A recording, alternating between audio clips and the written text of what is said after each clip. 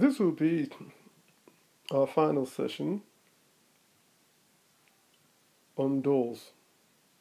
We started off with looking at your front door from the outside. And after noting its characteristics, basic characteristics I may add, we moved on to the doors of vehicles and then back to doors in your own home. In this final thing, we're going to show you the importance of doors. And you're going to think to yourself, what do doors do? Environmental training is all about stretching your mind. The more you stretch your mind, the better it is as a tool.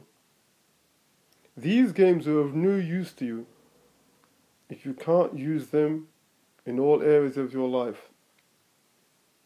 There's not much point in being able to concentrate on a door if you can't concentrate at work, if you can't concentrate when driving. The whole point about doing such exercises is that when you really need to concentrate on something important, you've got the mind already trained. If you've got used to doing boring things, then you won't find problems boring. You will just say to yourself, it's not to my taste, but it's something that needs to be solved. I've got the power to solve it, and I'm going to solve it. If it's something that you cannot solve, because it's not in your power, i.e. it is out of your control, for example, the weather, you will be able to control your thinking patterns and ensure that you don't make yourself miserable by worrying about things out of your control. So the more you do these exercises, the better you'll be able to control your mind. It is better to get one exercise and work it to death than hopping from a variety of exercises. Stretch it to death. That's why we've stretched this theme of doors, to show you that there's more to a door than actually meets the eye. And we're finishing off this theme of doors by getting you to close your eyes and think about what doors do. In order to think of what a door does, you imagine yourself doing things with doors.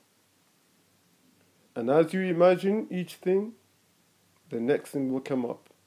So shut your eyes and put yourself either inside your home or outside your home. But we're going to start with inside one's home. And first with in the bathroom. So the first thing, doors shut. So doors shut and doors open. That's the second thing. The third thing, doors jam. So you've had experiences of a door being jammed.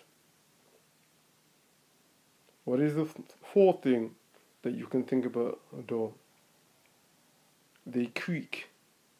Think of those horror movies with the creaky door before the monster strikes.